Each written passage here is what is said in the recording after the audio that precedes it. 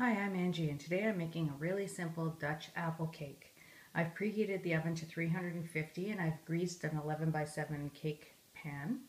Let's mix up the dry ingredients first. In this bowl I've got 1.5 cups of all-purpose flour. I'm going to add a tablespoon of baking powder and a half teaspoon of salt. Just mix those up and I'll set that aside. Next, I'm going to cream a half cup of butter with 1 cup of sugar.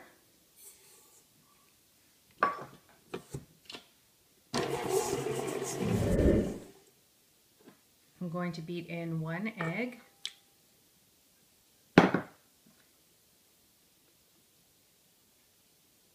And 1.5 teaspoons of vanilla.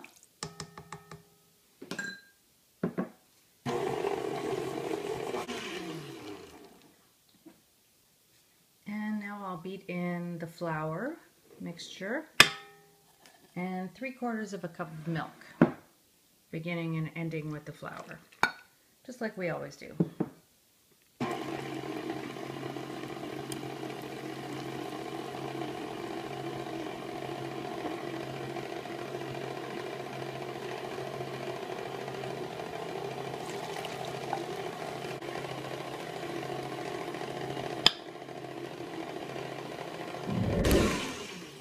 And you can see how easy it is to make this cake.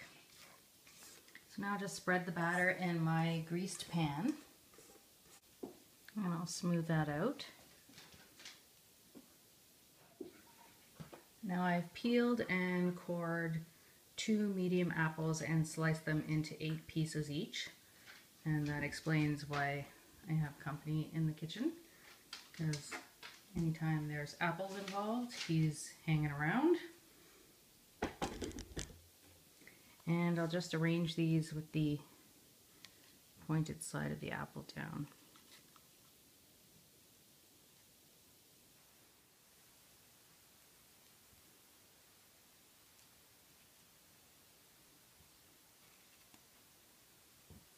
And lastly, I've got a little topping of a 1/4 cup sugar and 1 teaspoon of cinnamon. I'll just sprinkle this over top. And I'll bake this at the 350 for about 50 to 60 minutes. So easy, yet really, really good.